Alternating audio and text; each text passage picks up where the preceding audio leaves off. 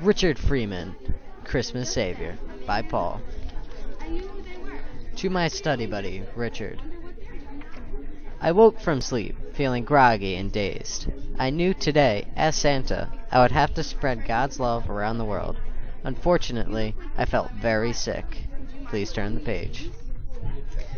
I realized that I couldn't spread God's love this year. I needed someone who could take my place for the night. Someone dependable, smart, and kind. I knew we needed Richard Freeman. I sent my elves to his house so they could ask his parents for permission to bring him.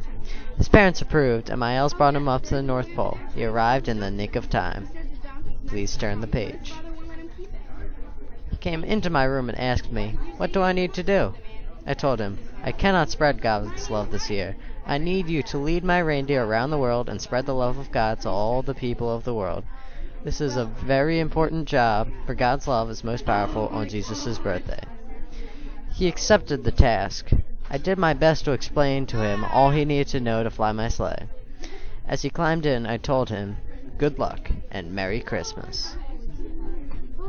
He sped across the world with incredible speed, spreading God's love as he went along. He was so happy flying around, it was like he was riding a roller coaster in the sky. Even though he was so happy, he made sure to stay on course. He was almost back. He had been around the world, and he was almost back to the North Pole. When he arrived, everyone cheered, for he had saved Christmas. He told me of all the cookies and milk he had, and of all the beautiful things he saw. I told him, Christmas is about Jesus, not about material objects. Never forget that. As everyone started to calm down, we realized Richard needed to get home to his parents. I had my elves take him back to his parents. They celebrated Christmas together. Please turn the page. And that was how Richard Freeman saved Christmas. He spread the love of God around the world when Santa could not. He is truly a great person.